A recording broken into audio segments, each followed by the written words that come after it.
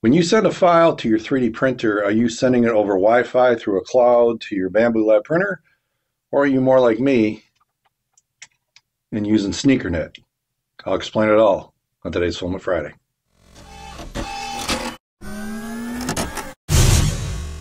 This video is sponsored by PCB.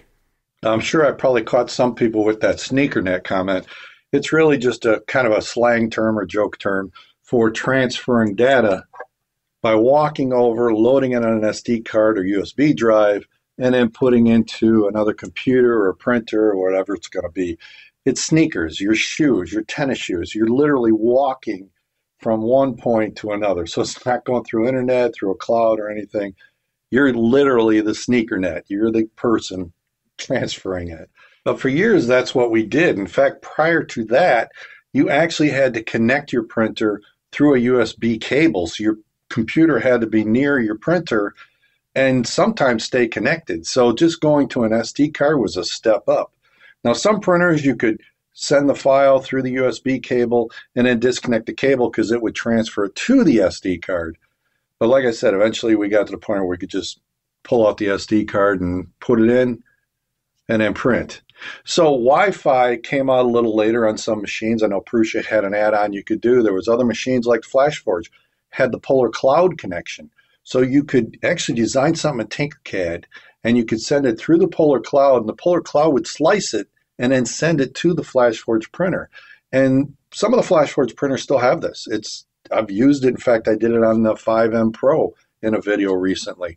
So that was through the cloud.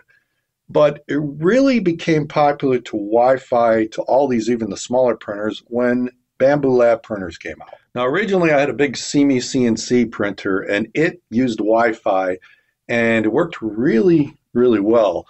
But here in my shop, when I came to here, I just don't have the best Wi-Fi here. It's intermittent kind of thing. I still haven't fully figured it out. But it's not a problem up in my office, but further in the back, where a lot of the printers are, it's just not as good of a signal.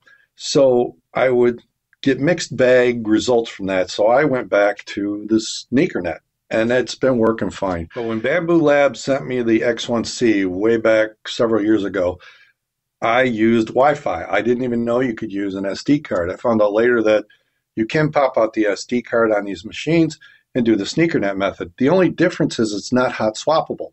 It's like a computer where you have to eject the USB drive or the SD card. That wasn't a problem with the old machines. You could just pull that SD card in and out. And I've actually done it on these machines by accident, and it still worked, but it's risky. So you actually have to go into the menu, into settings, and then find the SD card and then eject it before you can pull this SD card out and then put it on your computer. And that's where a lot of people said I was just ancient. So I wanted to see if that was true. So I did a poll both on X and on YouTube. And what I found is there's a difference between the two, but it's anywhere from like 25% to 35% of the users out there still use the Sneakernet method, where they actually take the USB drive from their Prusa or the SD card from their printer, and they do what I did. Just put it on the computer and then pull it out, put it in the printer. And it works fine for me because I have a portable laptop. I do all my design and slicing, get everything set, then I just take this over to the printer. Now, many times the printer is sitting there with a print on it or the test strips that I forgot to remove. So I'll get that off. I'll clean the bed if I notice that it's, got fingerprints or something on it. So I know the print's going to be successful. I also check the filament, make sure I've got enough filament for the print. If I'm going from to a 5 or 6 hour print, I want to make sure I got enough filament in there. And is it the right type, right color? Did I slice for PETG and I've got PLA loaded, or vice versa? So I'm coming to check the printer out anyway. So is it that big a deal to pull the SD card out and send the file to it? And a lot of times I will slice multiple things. If I'm testing some settings, I will say I just want to try different layer heights and see which one is worth it. I could slice at a 0.16, a 0.2, a 0.24, a 0.28, and I'll do all 4 of those on the SD card or the USB drive, put it in there. So after the print is done, I don't have to Wi-Fi anything. I'll pull the print off, and then I'll go in here and select the next file and print it until I've got my 4 prints next to each other that I can compare and figure out which one is the better. And I never have to Wi-Fi to it. I don't have to SD card it again. So that's what I do a lot of times. That's how I test slicing settings, by doing multiple files at the same time. Now, many of these new printers have cameras, so you can check it on your phone, you can check it on the app, you can see if it's, printing right from a distance. You could stop it if it's, going to fail. So that's a disadvantage to me not really connecting. And I understand that, but in most cases, I'm not doing that anyway. Now, this office is about a mile away from my house, so sometimes I'll stop, we'll go out to dinner or whatever, I'll stop, pop in. If I got something running, I'll check on it. And I've found failures that I could have fixed a lot sooner with the app on my phone. But it's just not that often.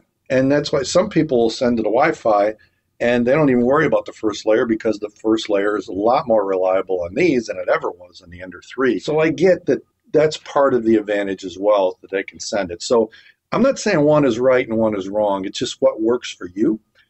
But in my case, I still like going to the printer. I still like loading onto the SD card. Maybe I am old timer, maybe I am old fashioned, but I still like having that control.